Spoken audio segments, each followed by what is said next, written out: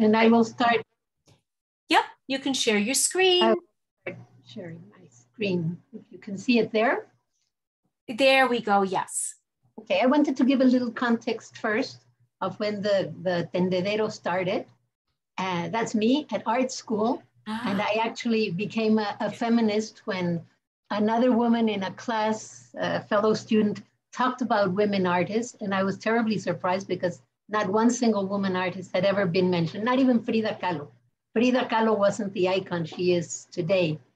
And at the end, all my male fellow students who came from a very strong movement in 1968 when there was a student massacre in Mexico, and they were all radical, highly political, etc., told us that women weren't as creative as men because we had children and our creativity sort of blurred with motherhood, you know? And apart from thinking that was kind of stupid and unscientific, I did understand that if I ever wanted my work to be seen or the work of other women artists, part of my work was to change the system. So I immediately started assuming myself as a feminist and working in this sense. At one point, when it was a Women's International Year in Mexico, one of the art magazines here had an interview with Judy Chicago, printed an interview with Judy Chicago, the artist Arlene Raven, the feminist art historian. And I learned that there was a feminist art school in Los Angeles, so I figured I had to go there, you know, by then. And the 2 years that took me to save enough money to go there, I joined the feminist art movement. And that's the feminist art movement, all 30 of us, you know, and we were working issues like abortion, which was illegal in Mexico, and against forced sterilization, which happened mostly within indigenous and original people's groups in Mexico, you know, so that's what we worked for. And you see me there at the front with my eyeglasses in front of the sign, and the woman standing right behind me that looks very much like me is my mother, who went with me to the demonstration because it was a time of a lot of repression. And she was worried that something might happen to me. My father was across the street, and Victor, who has been my companion since then in art and life, was photographing and documenting all of this. But just to give you a bit of the idea of the context of what was going on. The first clothesline was in 1978, before I went to the Women's Building. And it was in an exhibition of young artists doing this kind of work. That was performance, installation, work that wasn't considered traditional. It was experimental at the time. And it was young artists, which was also quite a new thing for the museum. And the theme of the exhibition was the city. So I figured I would make a piece that talked about what I disliked the most of the city, which was harassment in the public transport, which I took every day. And I asked this question, as a woman, what do you dislike or detest the most of the city? And then it was interesting because we didn't even have the vocabulary to talk about harassment at the time. The feminist movement was so small that we were working on abortion and starting to work on rape. Something like harassment was still very, very far away, you know? And the interesting part for me was I went out in the street to different groups. Friends of mine helped me get answers. And usually was, what do you dislike of the city? Pollution, the traffic, you know? And then I would say, and don't you just hate it when they grab your butt in the bus? And they would say, yes. And I'd say, write that, because this piece is not a sociological survey. It's a symbolical piece that narrates a situation that has been hidden before. So it's this narration, and in it, women would immediately write. It was interesting because it had a lot of attention from the beginning, from the media, from other artists. And at the time, we didn't have pieces that were participatory inside a museum. And still, women would come up and take a piece of paper down and write wherever they could their own answers. So very early on, I understood that there was a piece that really spoke to women. And men were very interested in reading as well. not necessarily agreeing, because obviously the way we had all been educated, it's still very hard for men to understand why catcalls and grabbing our butt in the metro, etc., is not appropriate and adequate, because they've been educated to think that happens, you know? So this is the context of other works at the time. I show them because they've been part of shows like Radical Women, Latin American Feminist Art, 1960 to 1985. And for example, the one in the middle on top is a sign that says, young woman masturbating. And that was a scandal at the time, you know? And Paula Weiss's video at the bottom talked about the woman in the city. And I was very surprised because it was the first time in my life I ever saw a naked woman who had cellulitis and birthmarks dancing. You know, it was a real woman in a video piece where it was not the analogy of woman and nature, but woman and city. So it was little things that from art we were starting to question. The second clothesline I did was in Los Angeles when I went to study over there. And I worked with Suzanne Lacey, who has a lot of feminist artworks that have to do with social interaction, and social practice. And she had been asked to do a piece in Ocean Park, the community of Ocean Park, to decrease the level of sexual violence against women. And it was interesting because that kind of work didn't really exist at the time. We were just beginning to name it and figure out what it was or what it could be. And I decided to do the clothesline again, even though at the time, whenever you did ephemeral work, performances, installations, you were supposed to do it once and never again. This whole thing of reactivating them and repeating them has come later on in the history of art. But it was interesting to me because it went from the museum to the street.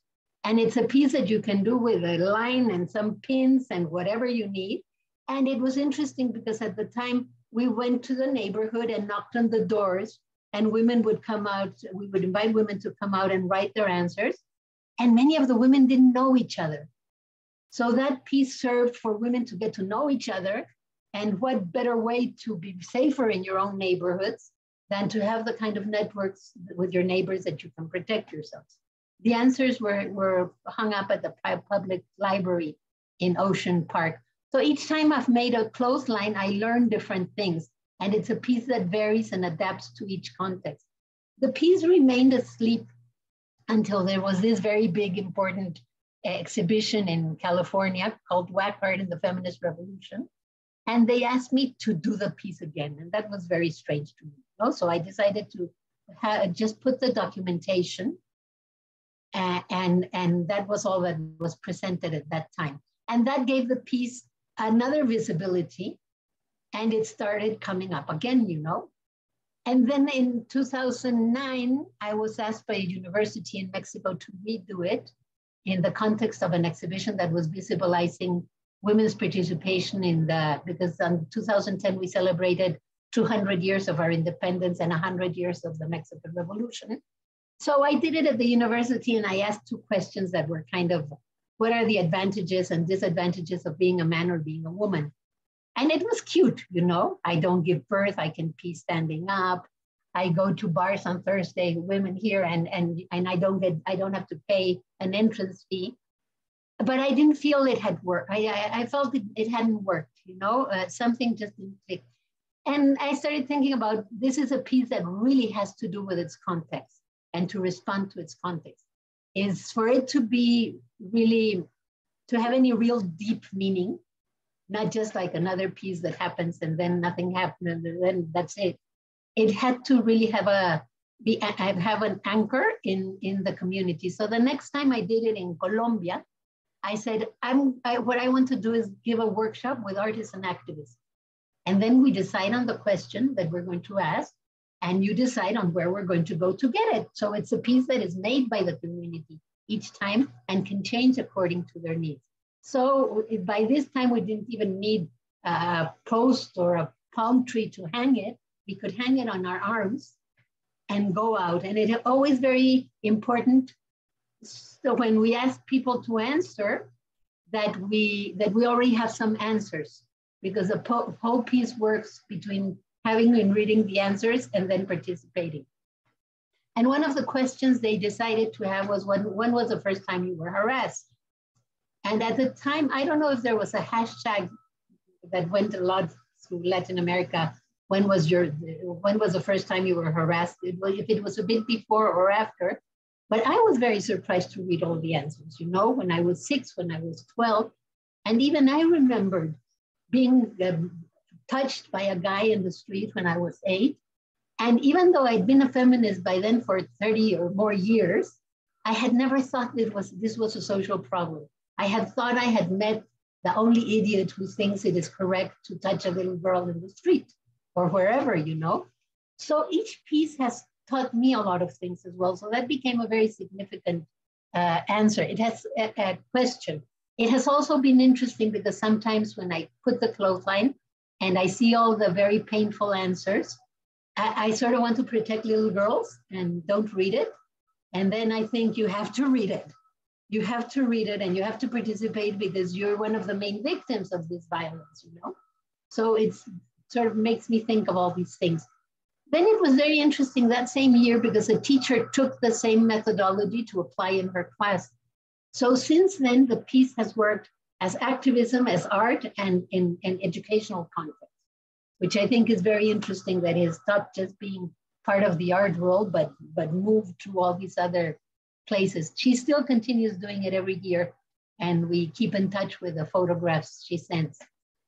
In 2016, yes, it's hard for me to think of the numbers and the dates in English.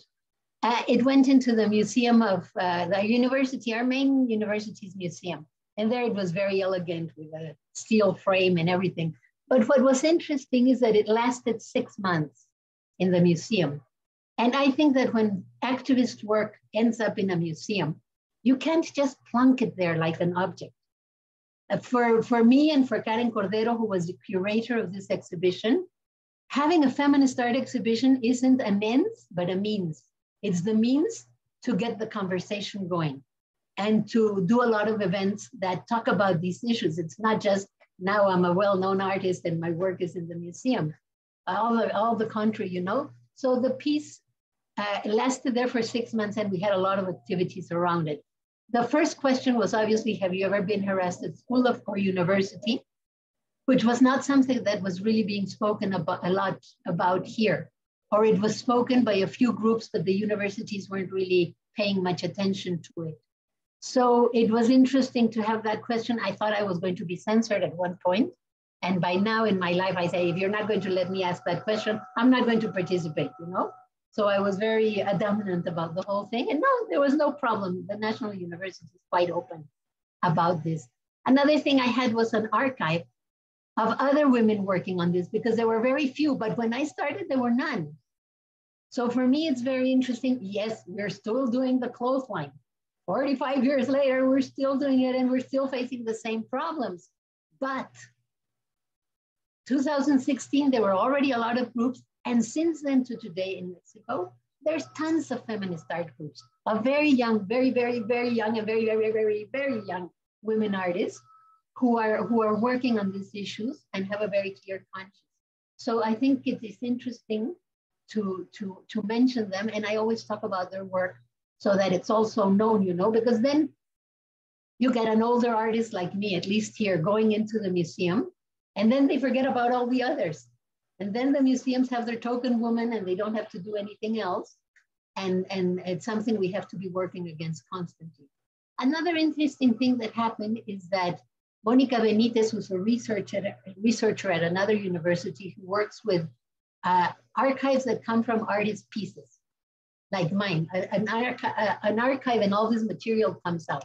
So she has been studying the answers we get and comparing, for example, the difference of the answers in Washington, in Argentina, and in Mexico, and figuring the difference of the kind of information you can get from these answers, because it's not a sociological survey where you get the age, the name, the region of the person, but you get a lot of other information that is really interesting and valuable and has to be taken into account. So it's another use of the clothesline that has become very, very interesting, that it's not just a one occasion, but also what happens with all the material that happens there.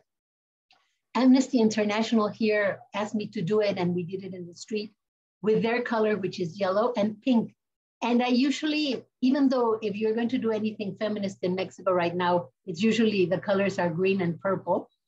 I always ask them to leave at least one little pink part of the questions to remind us that it comes from another time as a historical reference, and that it was a time that we were just as women sort of saying, yes, we want equal rights, we want all these things, but what we have to contribute as women in what we have done earlier, and everything that comes from the house and everything that comes from taking care, from being the ones that take care, is also important and is also valuable. So it was like valuing ourselves as women and what we have done up to then and wanting to also participate in everything else. So I always ask for that color. One that was very interesting to me was this one I did in 2016 at the psychology faculty in our university. And I was going to give a lecture, and then we were going to decide what question and do a clothesline. And before I started the talk, I said, I'm going to the bathroom just a second. And I went to the bathroom, and every booth has a panic button because it's so dangerous for women to go to the bathroom. And I had remembered from the philosophy faculty that there used to be little signs that said, don't walk into the bathroom alone because many women have been raped. But for the university too, this was the solution, a panic button that usually didn't work, obviously, you know, when you needed it, it didn't work.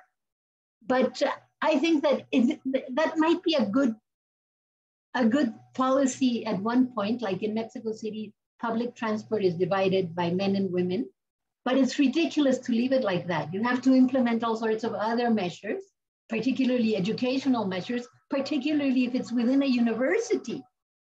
All these things, all the change that we need in terms of sexual violence, and I would think of many other violence, has to come from education for it to be real. You might have punitive systems and you might have jails, but if things don't change educationally and in changing the discrimination that exists, nothing is going to change. It's just going to get worse.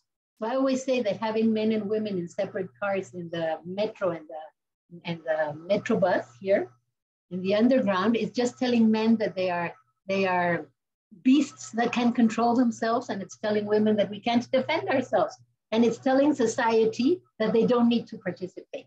I think that when society participates and they see someone being harassed or discriminated, and a lot of us participate and take action and don't let that happen, then all these things will decrease, you know? So obviously the question there was, what do you feel when you go to the bathroom and you find a panic button, you know?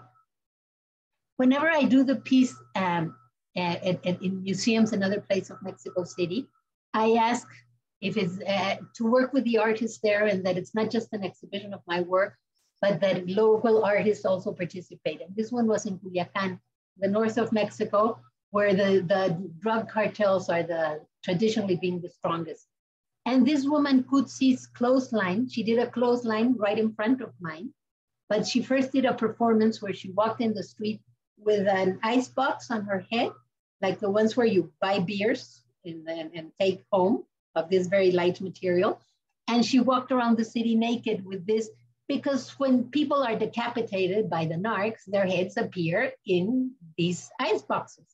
And women's bodies appear who suffer feminicide. And by the way, there's between 10 and 13 feminicides in Mexico every day. And their bodies appear, they're thrown into the river. So she did this piece naked in the street and caused a terrible scandal, a scandal that doesn't happen when women are murdered or men are decapitated.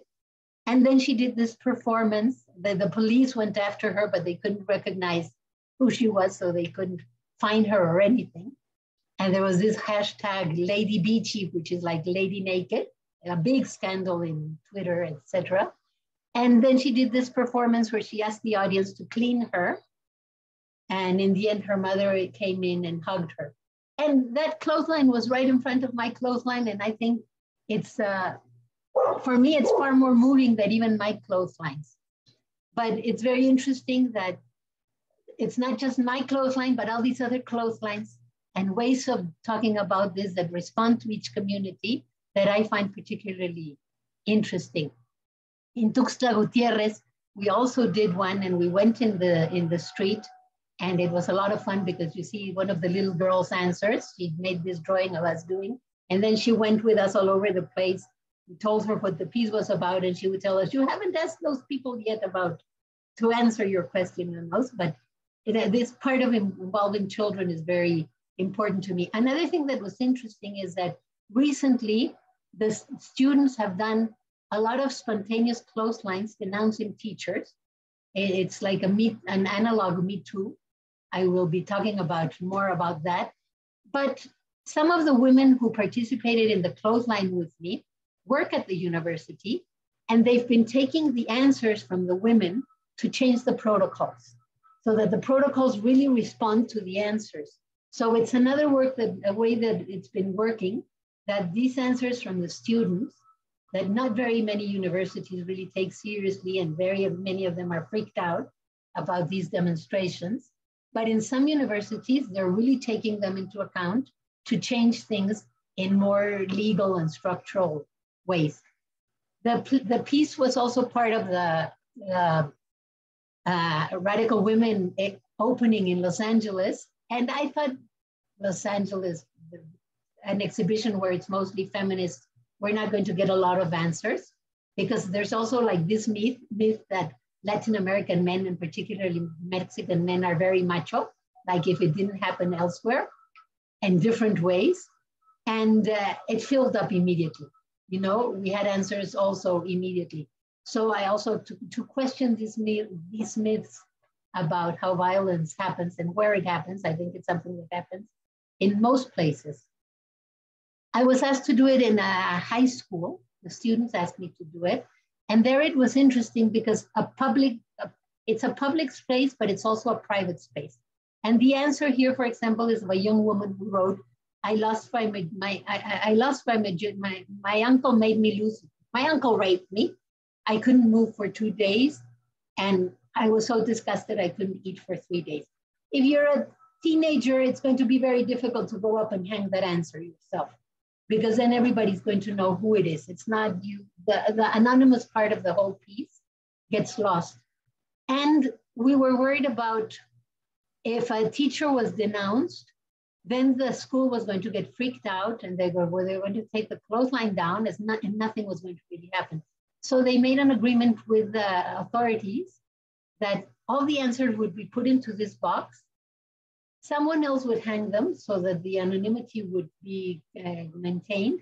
And the ones that really denounced the teachers or students would be given to the authorities with their promise that they would look into it.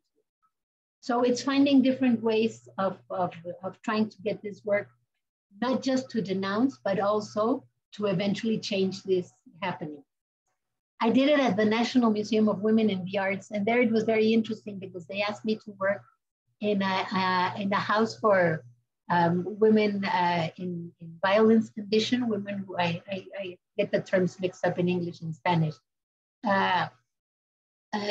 women who were running away from violence. And it was very difficult. I usually go to places where I am asked to go. I facilitate, I give advice, etc. When I've been asked, I don't usually go to a community, but the museum was very interested in having me work with the House of Ruth, I think it's called, because they wanted their art programs to be more in touch with the community. So I went there with my daughter, who usually helps me, as a psychologist, is now doing her PhD in feminist studies. And we went to the House of Ruth, and obviously it was very difficult because I was there talking to this group of mostly African American women, mostly women from very poor backgrounds, which are conditions which I don't know. When I talked to the Latin women over there, I had no problem. We said, hello, hello, and we had the same codes, you know. I didn't know, I have never worked in a house for battered women. So I didn't know, I knew it was really stupid of me to be there talking to them about violence. So I could feel the workshop going down and down and down. And then I told my daughter, you know what? You go on one side of the table and I go on another side of the table and just ask them, what do you want to ask? And it was very interesting to me because then we got the attention back. It was not like right now, I'm telling you what I've done, but you tell me what you've done. I'm here to learn. And one of the questions that came out was, what did you do to regain your joy after experiencing violence or harassment? Which blew my head. From the Judeo-Christian background I come from, you would never think of regaining your joy. If you want to heal, maybe, but this was really mind-blowing. And I was there for a few days and I was mostly sitting down at my piece because I think it's important to be there. I don't like to just leave them there, and talking to the students, you know. And for example, I was very moved by a young woman who came and she started telling me that no, at her university, she really didn't find any harassment. And then I started asking, because that's my job, no? And do you go to parties? And said, no, because the first party I went to, a group of boys surrounded me, and then they started pushing me from one side to the other from my trousers. So I've never gone back to a party. And then she said, oh, that's harassment. I said, yes, you know. And I was also very moved by a couple of girls that came in and they started in their telephones immediately. And I was very curious. And they said, we're communicating with a friend of ours who lives in, I don't remember what country, and someone threw acid in her face. And she formed an organization. And the way she has recovered her joy is by forming this organization. So every time it's a great experience. At the National Museum, they usually have a lecture and a dinner with the participants of the project. And I think in the end it worked because the Latino women came. They had never been in a museum because they're worried they're going to ask them for their ID. And many of them are in the United States illegally. And the Black women had never come to the museum either. And it was very interesting to me that they came, they participated, and we had managed to make them feel comfortable enough to come into this situation they had never felt welcome to in the museum. We also, if you see in the image of the clothesline, we had little pieces of paper in white, which talked about for those who can't talk. Because particularly with the Latino community, you can't denounce the men in your community because then everybody gets kicked out of the country or put in jail. So they can't talk, they can't even, it's very hard to defend themselves when you're in this situation. So each piece has sort of been very different, you know. In Argentina, I did it and a group of teachers participated, and it was very interesting because they did it with their students, high school students. And a few months after the high school students had done it, they wrote to me and said, we want to use the clothesline because in a high school near us, a trans girl just committed suicide because of all the bullying. And we want to do a clothesline in support. I said, sure, of course, anything I can help you in. And when the clothesline and the project that I had been to was shown in the exhibition, we included these students to participate and be part of the work. So I love the way the piece can go to each other context, you know. I did it in Portland, and there I worked with students because they have a program at the Martin Luther King School where they do artwork with kids. So it was interesting to me on how to think of a question so that they could talk about everything that is wrong in their school. So the question was something like, what would make you happier in your school?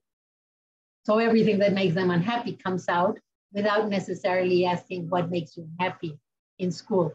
And the piece was done at the university and at a gallery as well. So in the same space, it can work in different ways. In Japan, it was done at the Aichi Triennale, and this is like the mutant clothesline because it started as part of the Triennale in this very labyrinthical design because the curators thought women would be very shy to participate and they wanted to give them some space. The clothesline was almost full by the next 3 days. Nagoya, where this took place, they has the metro and they also separate at certain times in the day men and women. So they obviously have a very clear harassment problem, you know? Then there was a censorship problem at the Aichi Triennale, among other things, because this piece on the left, it's a piece by two Korean artists, and it talks about the comfort women who were the women from Korea and Japan that were forced by the Japanese army to serve as prostitutes for their army. And Korea has been demanding, I don't know how you say it, for Japan to excuse themselves, to say they're sorry about this. And it hasn't happened, and they're very radical about it. So all the Latin American artists, we decided to close our works because we understood this was harassment. This was censorship. And we're very used to censorship and very not happy to comply with it, even if it's in our own exhibitions. So I took the pieces, the answers down, and then put blank papers throwing on the floor. And then Japanese artists in the exhibition asked me if they could use it to put outside where the censorship had taken place and to talk about freedom of expression. And then the group I worked with when I gave a workshop have continued working with the clothesline. For example, in these that are called the flower demonstrations, where Japanese women are working to change the law, because in Japan, the law is that a man won't be put in jail unless a woman proves that she did everything humanly possible to avoid being raped, even if she was 6 years old and it was her father, or if she was raped at gunpoint, or when she was passed out, you know. So they've been using the piece as part of these demonstrations. And right now, very amazingly, this feminist boutique in a mall where with a lot of very young people go, asked me to do it. And they did it, and they talk about women's image and women in fashion. And that's at the beginning. Now it's full of answers. And they made things like their socks of the clothesline, which I thought was very, very cute. But it's interesting because they make all these clothes, T-shirts and stickers and things that they sell. And most of that money goes to buy books that have to do with gender that are then donated to schools. So it's like a good circle, you know, it's the opposite of a vicious circle, a virtuous circle that everything goes to help the same cause. One of the most painful ones for me was this one in Mexico, which is in an area in Cuernavaca, which is about an hour from Mexico City. And they asked me to do it because in the community where the cultural center is, there had been a feminicide of a young 13-year-old. So the question here is, do you know a woman who has disappeared or been murdered? And many of the answers were yes. So I think this is probably the most painful one, but it was also important for people to start talking about it. And I always have an answer, a question that has to do with denouncing the violence, but also a question that has to do with what have you done, what could you do to combat this? Or what would you like to do against this violence? So that we also start sharing what we've done about it, and that it's not just victimized or re-victimizing the whole situation. This one I think you'll find very interesting. It's in Indiana, and I was asked to go there by a group that is called Women for Change, that was formed just after Trump became president by Republican and Democrat women to work together against violence against women. And they asked me to go and give this workshop because they're working to change the law on consent. So after I gave the workshop, they went to every county in Indiana and asked for and got answers, you know? And then this is in the, I don't know what it is, the legislative office where the people who make the law are, and they took their answers. And right now it has gone back and forth, the legislation. I'm not very clear how it works over there, but the law, as they've made a law that changes, and they were only waiting for the governor to approve it. So I think it's really interesting how they have used it and how it has been from art used by the activists and then used to change the law. I think it might be interesting for you to talk to them at some point as well in how this has worked. The clothesline in Mexico has become like it's like the Me Too. They do it in every university. Everybody does it. It's like they don't even know that I started it very often. And I collect the information I get from it in different countries, in different states, in different places, in an educational or an activist or an artistic project. And I keep the information. Recently, I've become very interested, particularly with the young women who are using it as an analog Me Too, as I say, because they have often received violence. So I'm trying to find ways to work with them when they want, so that they can be more protected and that they do these clotheslines that denounce, but they keep the anonymity of those who organized it, or they're working with feminist lawyers that can protect them, or they're finding other ways to protect themselves because many of them have received a lot of violence. Also, so that their answers can be used in different ways and not just in the protest, but after, like it's being used in all these ways. I find it interesting that I'm also being invited by university museums to present the clothesline, but to university museums where the young women have done their clotheslines and they have not paid attention to them. So I always say, okay, I'll do it, but only if I work with the women who have been doing the clotheslines and the ones that have closed the faculties. If they participate, I participate. If they don't participate, I don't, because if not, I'm being asked as an artist to go and legitimize the university that has not paid any attention to the students. So I refuse to do that. So then they tell me, do you want to present another piece? And I say, I'm sorry, but I can't participate if it's not with the students, because I would propose something else to work with the students. This is an interesting example because I did it at the university in Chihuahua. And then the people from the art faculty did it in different faculties over the next 2 years. And it was interesting that after they had done it, a couple of weeks later, the students would get together and do a clothesline with denouncing. So I think it was giving them like the strength to know that they could talk and that we weren't alone. And this sort of started rolling the student work. I recently did it in Lickham in college. I don't know how you pronounce it. And it was interesting because it's always, or what I'm interested in doing, it's a group project. It's a group project where the students are the ones who get the answers, who make the questions, even if it's facilitated by their teacher, who in this case is an art historian who is very close to my work, and I participate with them, but it's their work and it has to be meaningful to them. Very recently, the clothesline has been jumping, for example, in a group of women from the Catholic Church, or it's being used to denounce the men who don't pay I don't know how you call it over there, but they don't pay for, when they're divorced, they don't pay for the maintenance of their children. Child support. Child support. So that one is being very, very, very successful because they do it in the hometown, and then the families come out and say how shameful, and they're the ones that pressure the men to do this. Another interesting one is this one in the back, which is we've been recently getting a lot of harassment from our own government.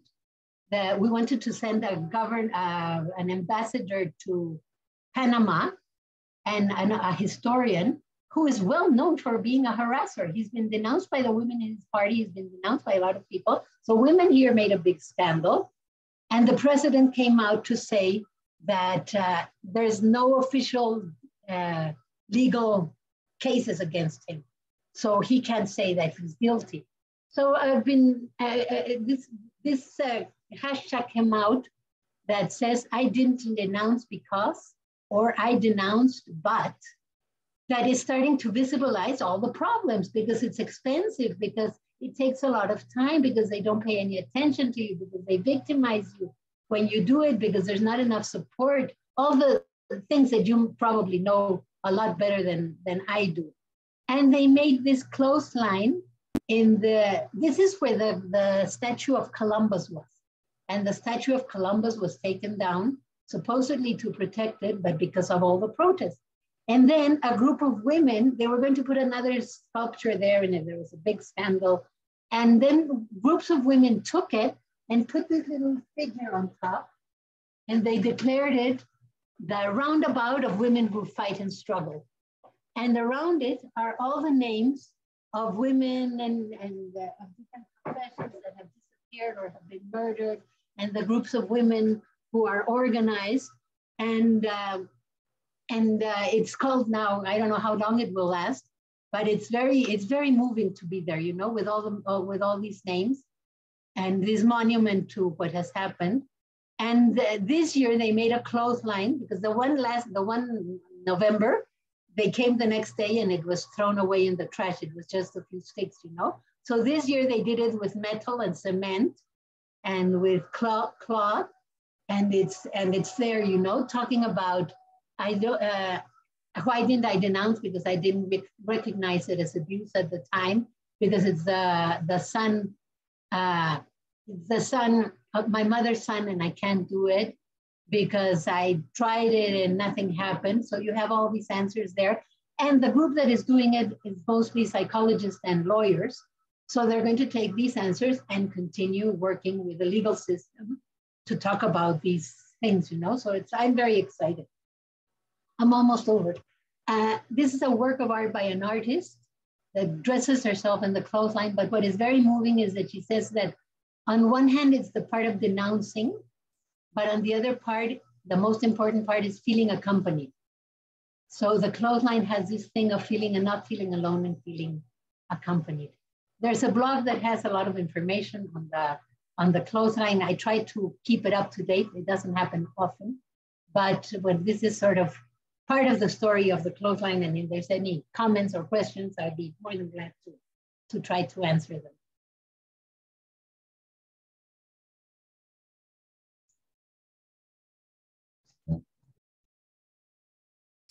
Thank you so much. This was so much more than what I would ever, I think what we asked for. Thank you so much for taking the time to be with us, to speaking to our students, for allowing us to record this. Questions, comments? What do you all think? Hi, I was wondering if you've ever experienced men telling you shouldn't do this, or men telling you that what you're doing is wrong and making men look bad or anything like that. Not personally when I do the clotheslines, but the students who have done it at their own universities, yes, they have received a lot of backlash, you know. What I have had is many men, not a whole lot of men, but many coming up and telling me, can I write my answer? Because I was also harassed and I've never spoken about it. And I find that they find it's harder for them to talk about being harassed. So I always say, yes, just cross. If the question says men, just cross it out and write it. And yes, I think everybody can participate. But yes, when other women, when students have done it, they find a lot of harassment. Anyone else? Let's see, Alexandra, what do you think? Any comments? We'll do our little takeaway. What did you get out of this? I thought the presentation was really good, and I wanted to ask, does it bother you that you often don't get credit for something that you started? Because if you look up who started the project, someone in Massachusetts came up and they did it 20 years after you. So are you upset about that, or are you just glad that people are doing this project and bringing awareness to these issues? I think they're both, if you see one clothesline and the other, they're both different. They share the same name and some of the same features, but they're different. I don't mind. I think what we should do is get together and share. Mm-hmm. And I don't mind. As an artist, I think the biggest compliment is when a piece of yours becomes popular culture. So I do have to be careful. I do try to have the blog and have the information available. Not because of me, but because I think it's important that it's recognized as an art project. Mm-hmm. And I think it's important that it's recognized as a feminist art project and where it came from. That's the only reason. But except for one group that took it and did it and didn't give any credit when I was having the big exhibition, so it was obvious where it came from. And I wrote to them nicely and I said, well, you know, this has to do with my clothesline. It was the same format, the same questions, the same everything, and they never answer. So they're the pirate clothesline. I didn't talk about them today, but I don't get upset about it. It's more surprising to me than anything, you know, everything that has happened. I never imagined anything like this would happen. And Jana, what do you think?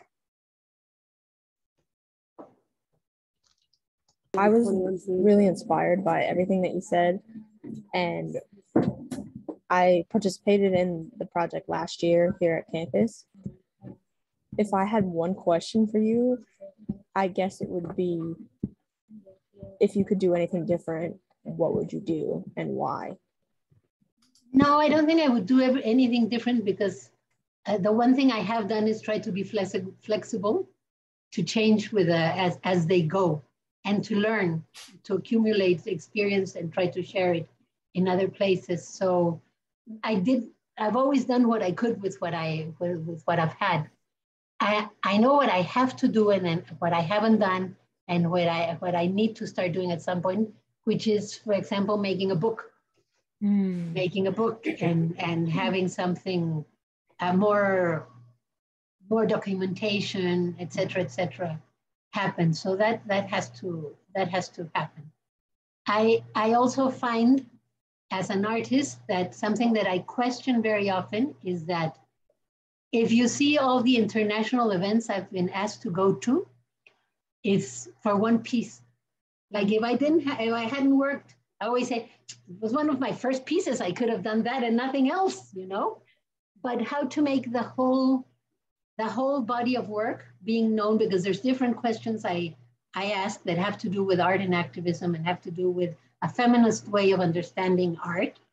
And I know that's something else I have to work on, that my work isn't just seen as the clothesline, because it's one of the pieces, you know?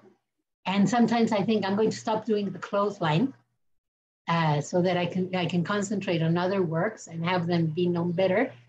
But then a group of young midwives just asked me to do a clothesline. Well, obviously I go and I talk to them and I facilitate and work with them to do it. So as a feminist, I can't stop doing it. As an activist, I can't stop doing it. As an artist, it makes me question what I'm doing to my own work, you know? But the feminist wins. And Brendan? Can you hear me? Yep, we hear you. I think it's super cool how it's one of the only art pieces I think I've ever seen that kind of like, it varies depending on context. Like you see, most art pieces will mean the same thing no matter where they're presented or where they are. So I'm not sure if I have any questions, but I do think it's really cool how the Clothesline Project and everything is able to mean, you know, most of the same things, but can mean different things to different people depending on the context of who's involved. I think that's really cool. Obviously Brendan's on campus, so that's why there was all that noise, but I'm really glad that Brendan, my nephew, raised that point because could you repeat it? Because remember, Monica, you were telling us the other day when we were speaking about how delighted you were that each clothesline in the different communities reflects the different way that, for example, gender-based anxieties are reflected in that culture. So it's like a lens through which you can understand what's going on in each different culture. Yeah, and for me, that's very important. I think it's like a basic way of understanding art as a feminist, that art has to do with its context, and art has to do with the relationship establishing with the people, and it's a collaborative piece. It's not the artist genius that comes and presents a piece. So for me, that's very, very important. And it's the way I also learn a lot of things. You know? So yeah, that makes a difference. For me, it's important. And like, I was fascinated to learn about like what the women in Mexico, even today, like, you know, we know that there are different cultural mores and different stages of equality and opportunities. But to hear what some of the women were still saying in Mexico about their experiences on public transportation or in the university, I think would really shock a lot of students at Adelphi, but maybe not. Maybe, I don't know. That's why, you know, I was hoping that some of you guys might shed some insight into what experiences have you had, and have you ever had to think about your safety? I know that some of the guys in my classes, when they found out what some women do on a regular basis, sometimes without thinking, reflexively, to keep themselves safe, yeah, they were shocked because they didn't know, because they don't walk in those shoes. Camille? I thought the presentation was really good and very interesting. So my question would be, looking back on all the years that you've been a part of the Clothesline Project, if there is, what is the one thing that you would change about it? Of this piece in particular? Yeah. No, not really. Well, there is one thing actually, now that you mention it again. I have not kept all the answers. The first ones I didn't keep because I never thought the piece anybody would ever be interested in it. And I probably moved from one place to another and I didn't have space to keep it and I just threw it away. I had always thought I had kept the answers, but they haven't appeared anywhere yet. So I probably threw them away. So that's one thing I've done. And now I know that they could have been useful throughout the time, and all of them. Today, I don't keep them all because, for example, the ones at the National Museum, I donated the piece to the museum. So they have their answers. They're all they have a site where you can see them all. The museum in the New Fields in Indiana, they also keep their answers because they're using them. So some I keep and some I don't. And I haven't had the resources or the time to keep all of them. I have the ones from Japan and I have from Argentina. I have a few of them, but not all of them. That I think would be interesting at some point to try to bring them together and to compare them because they're an invaluable material. I wanted to comment that the times I've done it in the United States at campuses, the clothesline gets filled up very fast. Interesting. Vincent? Yeah, my question would be, I know you briefly touched on it, but like, I don't know how, I know the media can be a little bit misleading, but like, is the government, I know like the government in Mexico tends to be corrupt, and then with like a few other like issues like with cartels and everything like that. Do you find that the government is like one of your bigger, I don't want to say enemies, but like people that block your movement than more of like regular citizens? It's always very complex because, for example, on the one hand, we have a special prosecutor for for cases that have to do with women and gender violence, who's amazing. And they've named someone who has a lot of experience, who's a feminist. So on one hand, we have laws that apparently are very useful. I can't think of the government as one thing. I mean, we have a government that has almost 50-50 men and women. So in one thing, they're very equal. But we have a president who is a very old-fashioned politician and a very old-fashioned man who sometimes says very dumb things. It's interesting right now because, for example, we've had the last few demonstrations. We had a very big demonstration about 3 years ago where the women painted all the national monuments, and it was a big scandal. And they broke glasses in the metro station, and it was a more violent protest. And now when we have protests, the government in the city, which is not the federal government, it's a same party, but it's still not.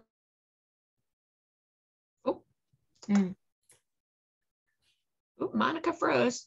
Yeah, hopefully she'll come back on. Thank you all for participating so actively. Are you guys excited for the Clothesline Project? Put it on your calendars, April 14th. Now that's a joke.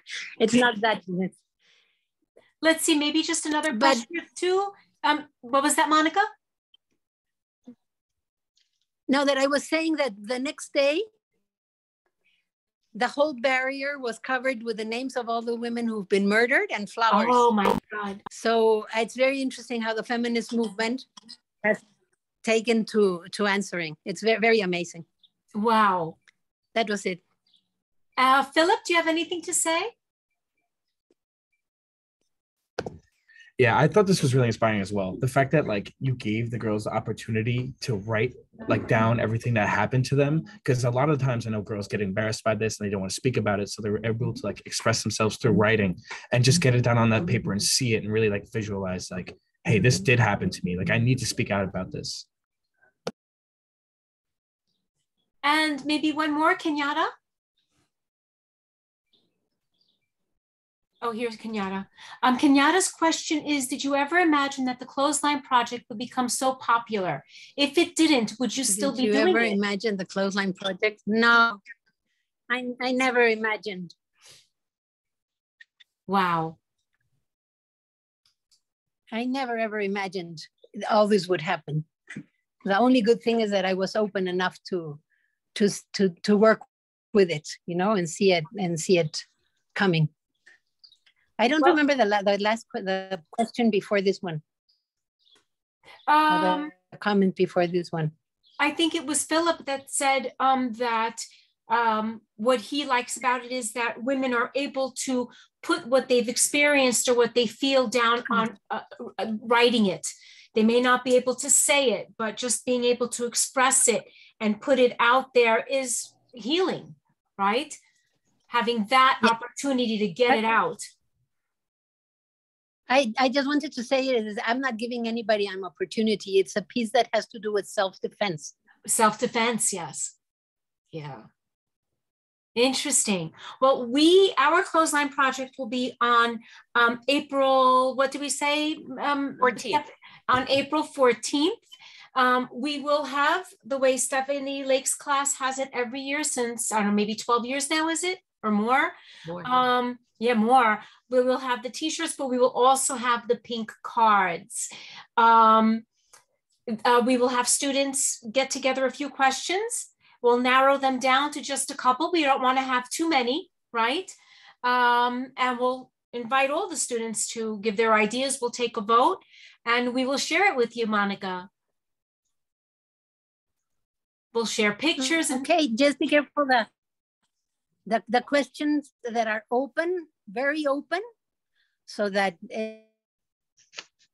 anybody can answer them and all experiences come in. And I would appreciate if you also have a question that asks what you've done, so that you have the both versions. So of the problems, but also of what they have done. So the problem, asking what they have done. Got it. Oh, wonderful. Thank you so much. Thank you. Thank you so much, Monica. Monica, we'll have you back for Artivism for, it'll be like this in the fall, if you're up to it, for our Artivism initiative. Thank you so much. Any other questions? Okay. My class, Perfect. all good? Thank you so much. It was so lovely to meet you. I'm so happy we found you. Thank you. Be well. I'm glad too. It was very. Thank you. Bye. Bye. Thank you, class. I appreciate you participating in the way you did.